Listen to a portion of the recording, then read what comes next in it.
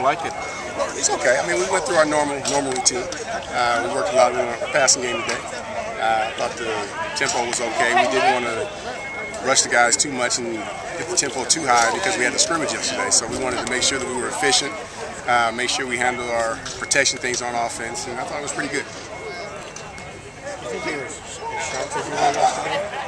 I don't think so. I don't think it was as sharp, but that's to be expected. I mean, I think we wanted to work on some things in the passing game, develop a little timing, but we didn't want to overuse them today, overwork them. So we wanted to make sure that we were efficient, and we knew the tempo wasn't going to be where we wanted it. But we wanted to make sure that the reps were quality reps. I thought we did okay. Got sloppy at the end, but I thought other than that it was okay. Brett seems to have a little propensity to throw behind receivers a little bit. Is that just a process of maybe thinking a little too much and just not being physically kind of in it, instinctual? Well, he throws behind the receivers in the red zone, and that's all about spacing and timing and understanding what the spots are.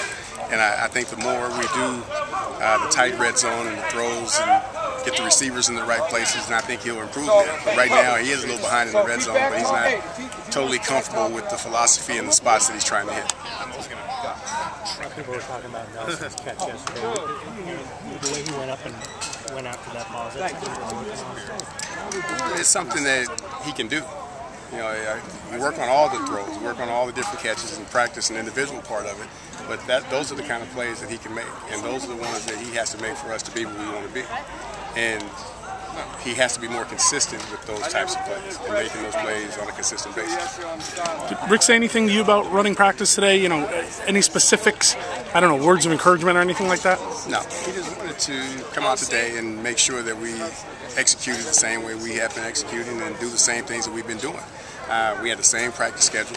We had the same reps. We had the same deal. We just wanted to keep the routine as simple as possible and make sure that we didn't deviate from that. And when we start becoming a good football team, then he can go do what he has to do sometime, and we still should be able to execute the practice and become efficient with it. He leave you like a special pen, hat, anything?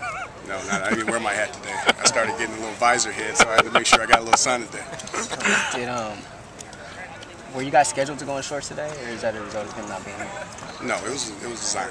It was designed. We knew that they were going to be a little sore today. We have to come back Sunday and have another scrimmage, so we didn't want to put the guys through too much of a strenuous practice. And if you put pads on, then there's going to be contact. There's going to be all those types of things that you don't want to have the day after a scrimmage.